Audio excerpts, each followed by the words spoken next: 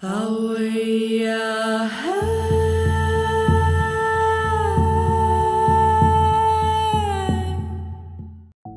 new scientific study shows that all previously proposed body forms of the gigantic Megalodon, or megatooth shark, which lived nearly 3.6 million years ago, remain in the realm of speculations.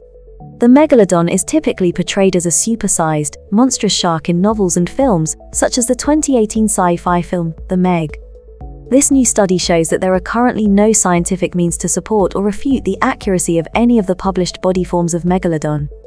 The Megalodon is known only from its teeth and vertebrae fossils, and traditionally the modern great white shark was used as a model for its body form. The great white shark belongs to the family LAMNIDAE, that includes the MAKO and salmon sharks, and they are regionally endothermic, that is, partially warm-blooded, allowing them to be active predators. The Megalodon is not a LAMNID shark, but it was previously inferred to also have been regionally endothermic. Previous studies used two-dimensional geometric shape analyses on the body forms of modern LAMNIDs to propose an inferred body form of the Megalodon.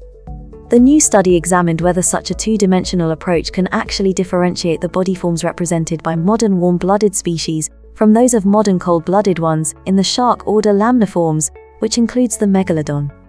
The study's results suggest that the two-dimensional approach does not necessarily decisively allow the body form reconstruction, the Megalodon.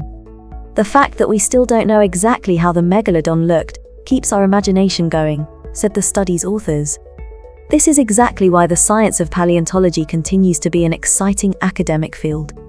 And of course, a generous source for exciting new Hollywood movies. Thank you for watching. AISHA SINCLAIR for the Neutronium Alchemist. And please, don't forget to subscribe to our channel.